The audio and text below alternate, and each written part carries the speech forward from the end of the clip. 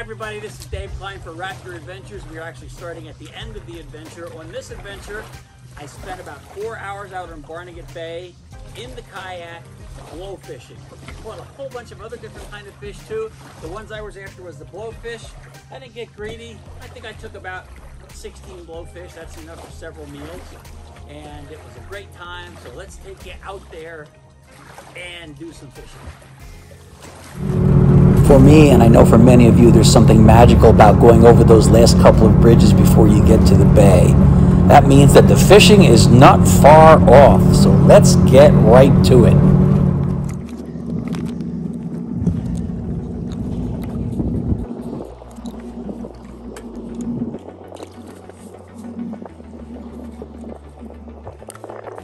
Yes, and I think I got the first fish on. Feels like a blowfish. Let's see. Woohoo! First one of the season. Yes! Awesome. Happy about that. That means that I've got some fish hanging around here. Get the hook out of him. See what he looks like. He's a little puffer fish. Kind of amazing fish.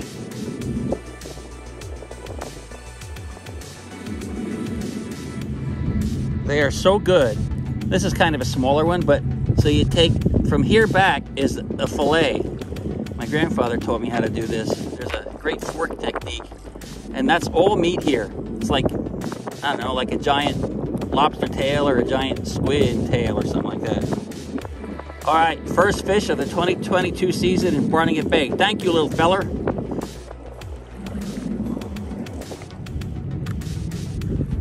Oh, okay, tap, tap. They kind of hit like sunfish. I feel like I have another one on.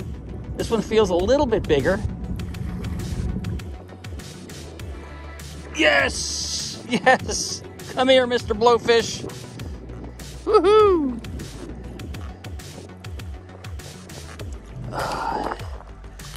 Awesome.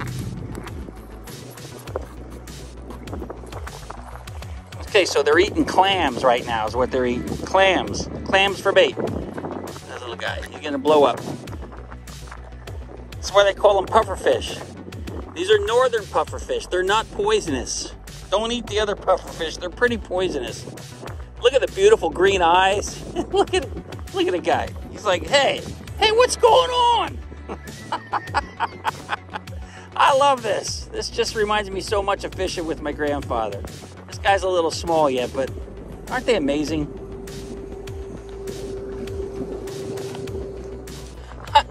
Okay, so sometimes they strip you off, and I mean, honestly, you don't even know they're hitting you, the little thieves.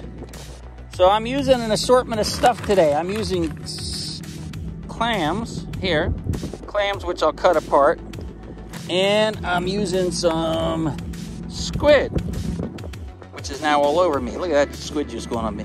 And they like both.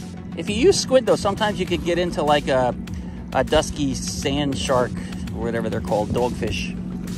So I'm going to hook up with both and see what happens here. A little bit of squid and put a teeny little bit of clam. See, you don't need much. And you really don't need the official rig. This is called a blowfish rig right here, what I'm using. So a place to attach a little anchor. I'm only using like an ounce today. And double hook, a high and a low hook. My grandfather just used to use a 1 ounce sinker and one hook. Caught a lot of blowfish that way. There's a little bit of a wind blowing today, and so I'm anchored, and it looks like it's the wind is blowing toward shore from like the south, maybe the southwest, southwest. Over this way again. I don't know if you can see it. The Barnegat Lighthouse is there, and I'm at the BI, the Barnegat Inlet Buoy.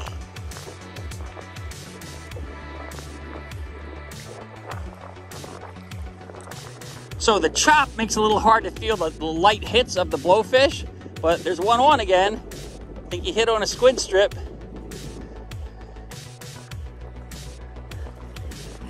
And yes, oh, he's a nice one. Look at him. Oh, all right, he's sweet. This one here, this is what they call chicken of the sea right here, my friends. This is sweet. Sorry, buddy, you're gonna be supper tonight. You are exactly why I came here today. Look at you. Look at this guy. Beautiful fish. He hit on a squid strip. Beautiful green eyes, as you can see. They've got some serious teeth right here, if you look. Let me gently lift that up. See the teeth he's got on there? Like beak teeth. Almost like a, like some kind of a squid have beaks like that. You don't want to mess around with that. You don't want to get your finger inside of that.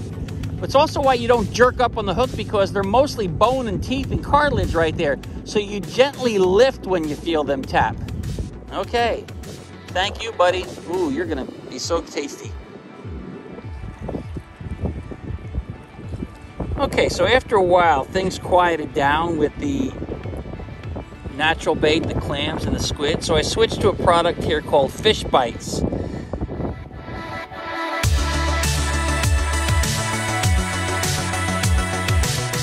Some of this last year, and I see a lot of guys using it, and switched to Fish Bites, and immediately the bite picked up again. Amazing.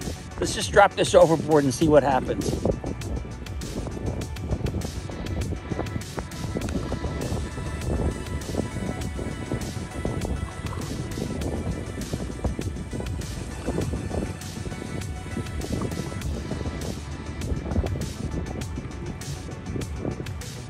And sure enough, boom, just like that, we're bringing one up on Fish Bites. Look at this. You know, I would say the ratio has been better on Fish Bites than actually live bait, guys. So, you know, girls, who's ever watching, look at those Fish Bites. Just cut them into little strips. I'll show you the package later on, but man, they're hitting these things.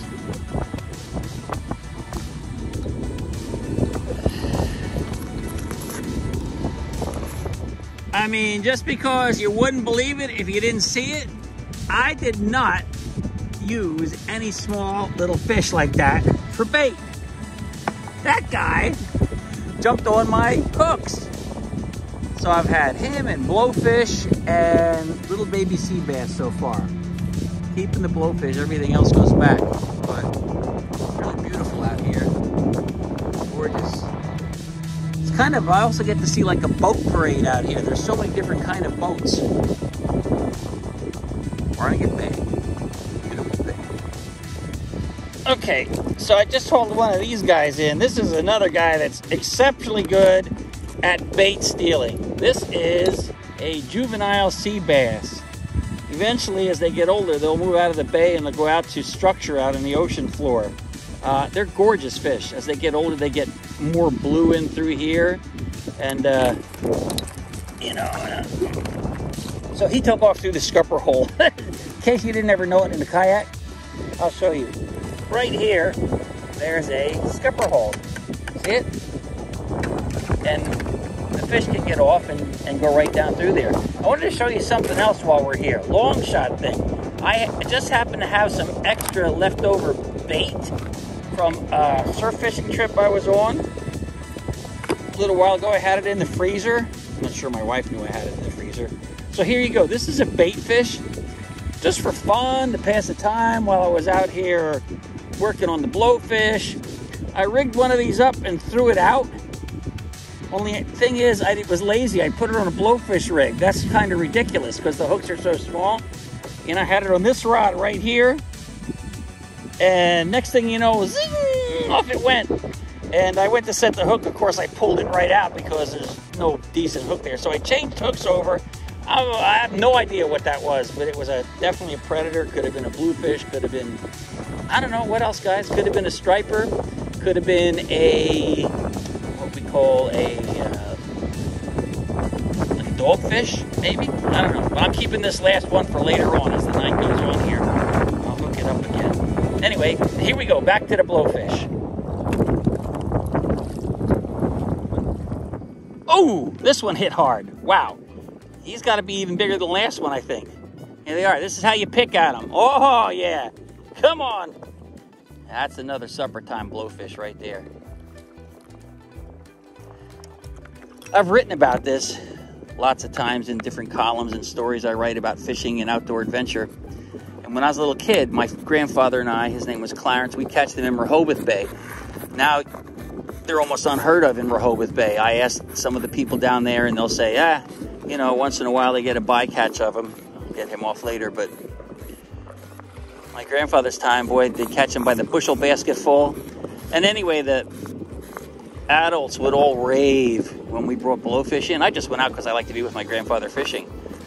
He'd come in so proud with a bushel basket of blowfish, and the adults would all be like, oh man, this is so great, we're going to dig some fresh clams, and tonight we're going to have a feast.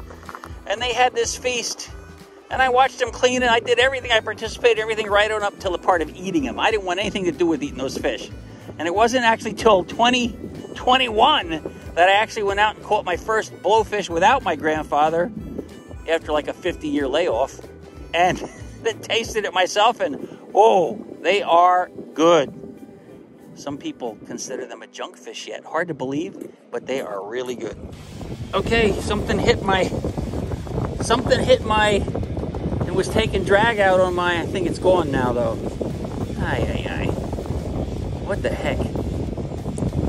Oh, maybe not. Oh, yes. Look at this. We got ourselves a shark. Kayak shark. It's a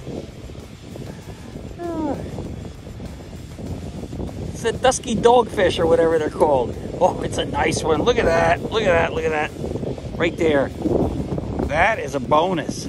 I just threw that spare bait I had out, and sure enough, changed hooks to a larger hook. Let me see if I can wrangle him in. Oh, beautiful. That's fun. I mean, you could eat them, but you'd have to gut it right away because they put ammonia and stuff into their system. Let's get him in.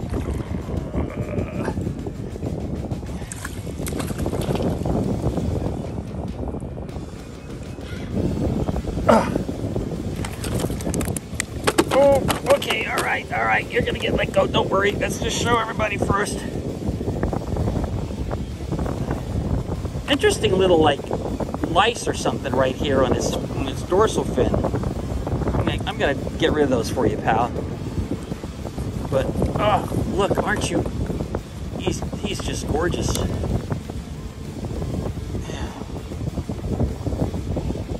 So we're not really turned into the sun, but let me get him off the hook.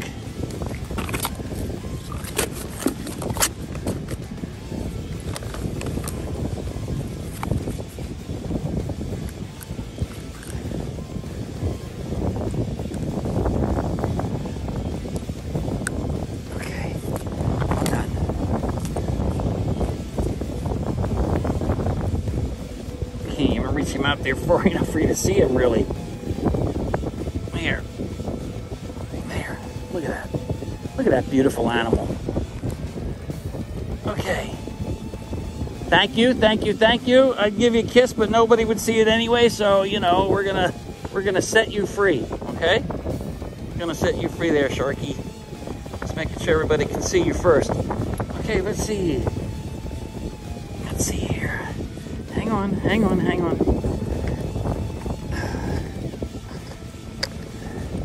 Okay, thank you for being part of my fishing adventure here in Barnegat Bay, Mr. Shark, on the kayak. Okay, goodbye, so long. Look at that, off he went. Oh, that's awesome. And again, getting my bearings, I am anchored up. I'm anchored up right at what they call the BI buoy, the Barnegat Inlet buoy. Off in the distance there, you can see the shrouded old Barnegat lighthouse. It's being worked on right now. And then straight ahead, right now, straight where I'm pointing the camera, is the Barnegat Inlet, which can be a very tricky inlet to run with submerged rocks and the jetties and stuff like that. But, you know, it's been nice, really nice. Okay, so we're finished catching the blowfish, and people ask these questions a lot. You can find all kinds of videos on YouTube about it, but I thought I'd do like a one-stop shopping thing here. This is the bag I use on the kayak. Very seaworthy bag, same kind of bag we would use if we were out spearfishing, snorkeling, or whatever. And I attach it to the kayak, and that way I keep my fish alive the whole time I'm out there fishing, because I can drop them back into the sea. So we're gonna open this up, and here you can see the blowfish. And, you know, I'm gonna wash them all off. Give them a good rinse. Look at that guy. Woo, yeah.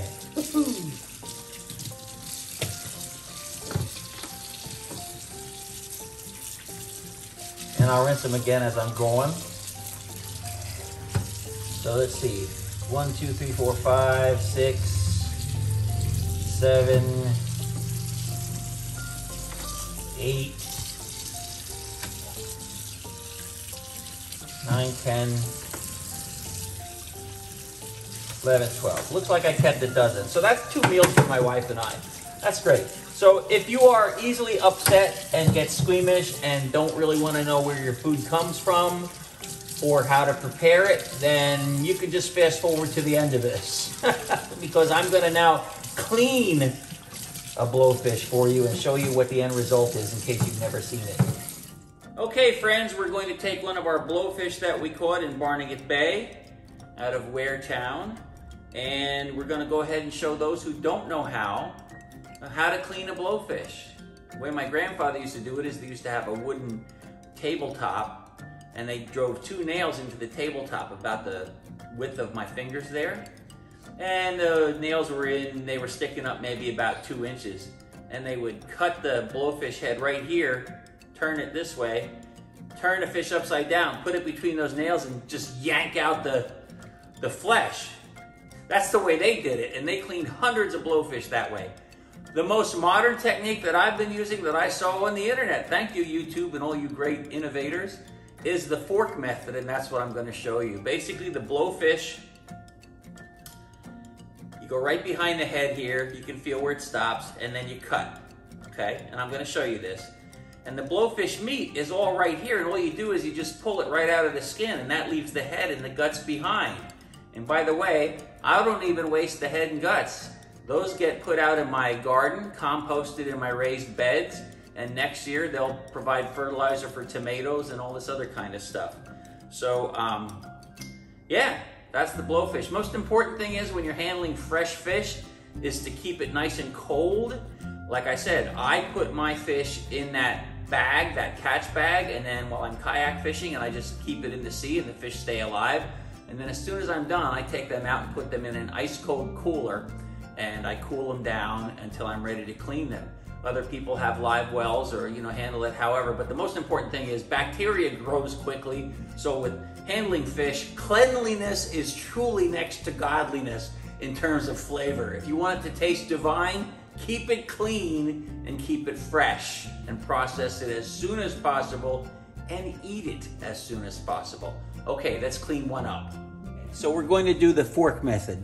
To do the fork method, you need a fork, of course.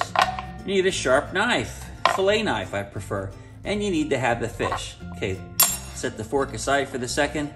So the blowfish, you take right here. You can feel right here where the head, sort of the skull stops and the soft meat begins, and you're going to actually cut right down through that, all the way down through it, right through the spine and the backbone.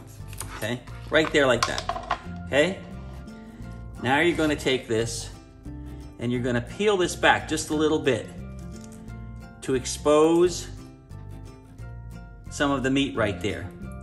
Now you take your fork, put your fork here like this, boom. Some guys use gloves because the skin of the blowfish is a little sandpaper-like. It's a little shark-like, but you know, my hands are beat up. I don't care if they get roughed up a little bit. Anyway, you take the fork and you put it in like that. See what we've done? I've moved the head here in my hand. It's down here like this. Now we're gonna simply pull back on the fish, doing it nice and slow here for you so you can see, and out it comes. This, what we might call the offal in the butcher industry, this is the rest of the fish. That'll go out in the garden. This is the fillet. And there'll be some little cleaning up I'll do. I'll take the tail off and I'll show you that.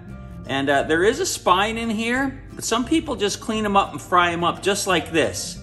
My wife actually prefers, when I make these, if I actually fillet them even further and get out the two little things. And it doesn't seem like there's much left, but when you bread them up, it is a tasty morsel. It is really, really good stuff. Great summertime fare. So that's our blowfish. Let me show you the next part about getting the fins and stuff off.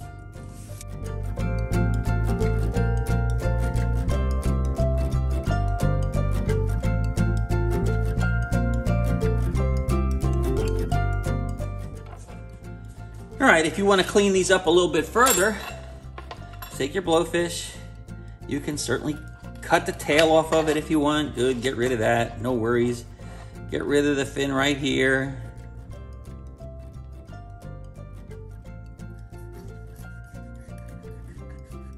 Just cut that baby off right there. Good, that's all good. Now, I would be content to go ahead and have this fish this way, this beautiful piece of meat, but there is a spine in there. So like I said, my wife likes that cleaned off, so this is easy, like you would with any fish to fillet it. Find the spine, go down along the spine, cut that off of there, do the same thing on the other side. You're really not wasting a lot of it. I don't know, some people get freaked out because there's bones in fish, but then they eat chicken wings. It's like, you know, it's the same thing. It's an animal. It has bones, you know, or a steak, a T-bone steak. Guess what it has? It has a bone in there shaped like a T, and that's why it's called a T-bone steak, right? But, you know, hey, whatever. If this fish bones for some reason freak you out, just, you know, cut them out. No big deal. And when you do that,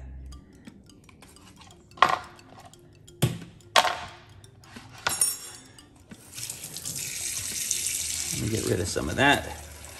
Okay, when you do that, here's what you end up with. Two gorgeous, gorgeous little fillets of meat. And again, for the people that say, oh my God, I'd rather have a flounder or a big chunk of meat or whatever. I mean, hey, to each his own. You know, I learned to do this from my grandfather. Like I said, when I was a kid, I never ate them. But now that I discovered, following in his footsteps, how good they are and what the adults were all raving about when we bring them in, boy, you can just serve these up like this with some butter and lemon, or you can put your favorite breading on them and fry them up that way. This is all pure meat, and it is absolutely delicious. They call it chickens of the sea, poor man's lobster. Call it whatever you want to call it. I call it good. Next stop, some food in the pan and on the table and in the mouth.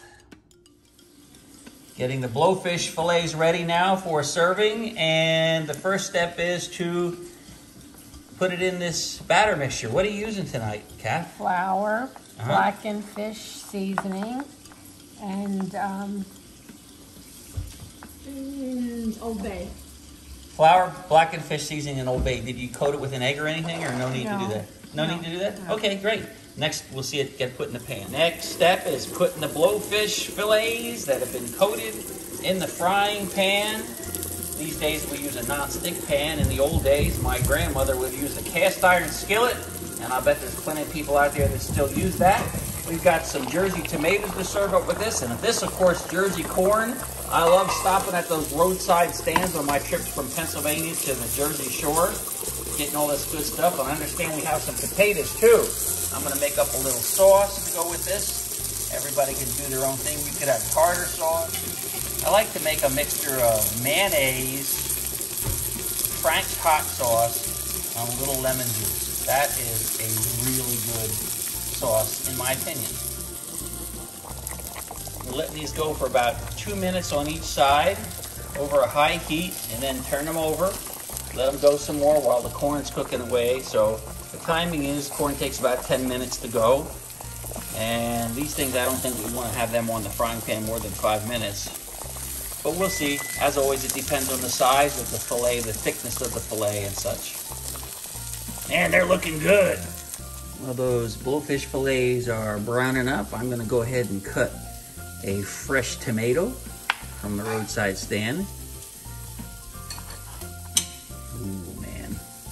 This is summertime, and this is summertime eating at its finest. I got some fresh basil from our own garden. I think a lot of people who fish also have gardens and like tomatoes and corn. Okay, that looks awesome. Gonna blend that together, serve that up. And everybody has their own kinds of sauces they like. Geez, you could have wasabi with this. I like this. A little bit of Hellman's Real Mayonnaise. A little bit of lemon juice. And a little bit of Frank's hot sauce there. Maybe a little more. And then you just take it and mix it all up.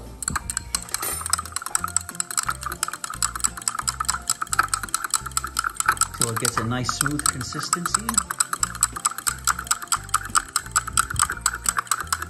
Sometimes the lemon juice, because of the citric acid in it, and the mayonnaise react and cause a little curdling, but if you just keep stirring, that goes away, and you end up with this really smooth sauce. It kind of looks like Russian dressing, but it's not. Some would call it like a roux. It's so good and tasty. And that's what I'm gonna dip my fish in. Oh my gosh, it's so good. So here we go. A feast fit for a fisherman and a fisherman's friend, wife, neighbor, whatever. This is like the greatest thing, to be out there fishing and then come home and make this stuff. And yeah, you can find a lot of recipes on a lot of great Facebook pages. This is just the way we make it. You can make it any kind of way. Gonna put some butter on that nice baked potato. Here are the blowfish fillets. This is what they look like. Gonna serve that up with some Jersey corn and some beautiful tomatoes and freshly torn up basil. And for me, I know people like different dressings, they like to make their own, but this stuff right here, this Olive Garden light Italian, it's really good. So it's a lighter version of what they serve in the thing. Not that it's a commercial for the Olive Garden, but it's good and I like it. So eat what you like. That's my motto. No other comment to that.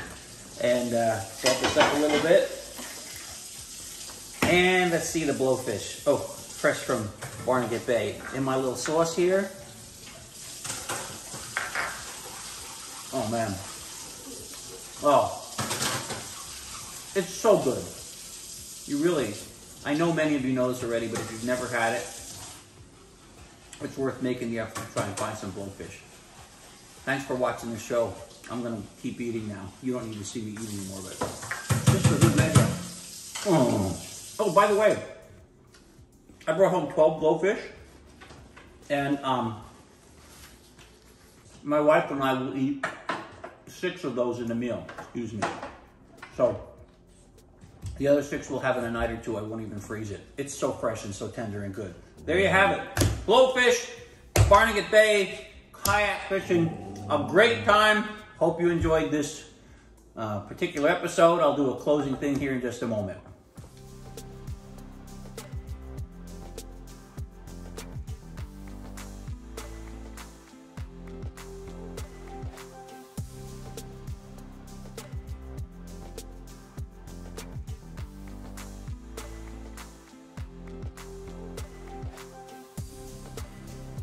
Hi everybody, this is Dave Klein for RAPTR Adventures, and we wound up a wonderful time out on the Barnegat Bay in kayak. It's a great way to be right down there in the waves. Goodness me, we caught blowfish, we caught sea bass, we caught spot, we caught a shark. That's right, actually caught a shark if you saw the show. You just never know what you're going to catch out there in the bay. And when I came in, somebody left this little guy here in my Jeep. So we'll leave you with that. See you next time.